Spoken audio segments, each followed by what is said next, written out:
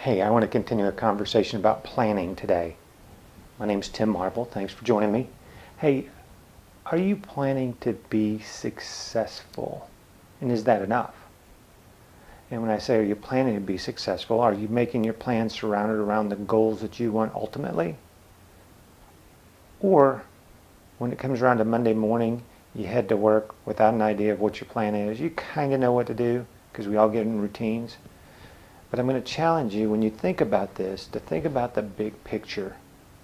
See, as I make my weekly plans and monthly plans and so on, I look at the big picture and say, hey, is it moving me closer to where I want to be when all things are said and done? Am I going to get the things that I want out of life? I think it's really important that you look at the big picture when you're planning. So do me a favor, follow me, YouTube, Tim Marvel, or jump on to 10secondsdaily.com. That's 10secondsdaily.com.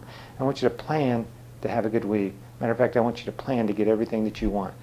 I want you to have a great day. Talk to you soon.